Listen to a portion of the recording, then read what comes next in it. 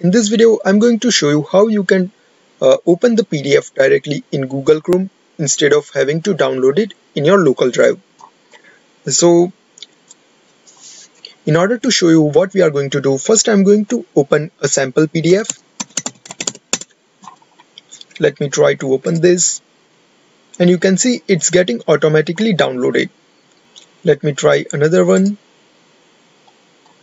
You can see it's automatically getting downloaded to my local drive. And I don't want this. I want it to open in this new tab instead of having to download it in my browser. In order to do that, the first thing we need to do is click this small three dots on the right. Go to Settings. Here, write PDF. Go to Site Settings, scroll all the way down and open Additional Content Settings. Again scroll down and open PDF Documents.